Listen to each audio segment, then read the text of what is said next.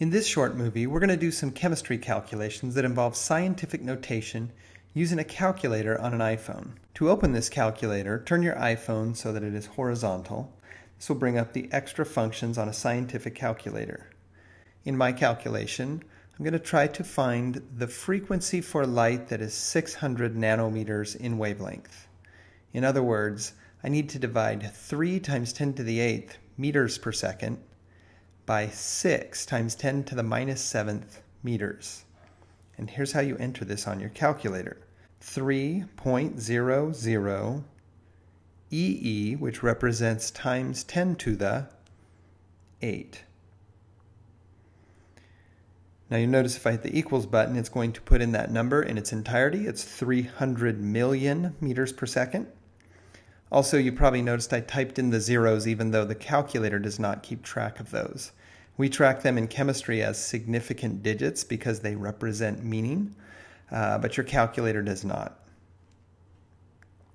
Now I'm going to divide this number by 6 times 10 to the minus 7th, which was the wavelength of my light, divided by 6 EE 7, and I'll change the sign so it's to the negative 7th.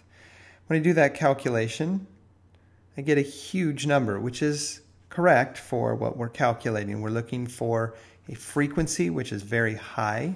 And when I write this number, I'm probably going to move the decimal over and call that 5.00 times 10 to the 14th power. Now, let's try another one of these calculations.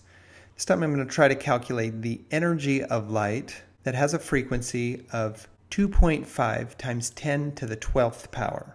To do that, I need to enter 2.5 EE, or times 10 to the 12th power. I'm going to multiply this by Planck's constant times 6.63 EE 34, change the sign, times 10 to the minus 34th. Now when I hit equals, notice that my calculator spits out this number 1.6575 E negative 21. And just as the EE button represents times 10 to the, in the display, when your calculator shows you E, that's where you're going to write times 10 to the, and then the numbers that follow would be the power for scientific notation.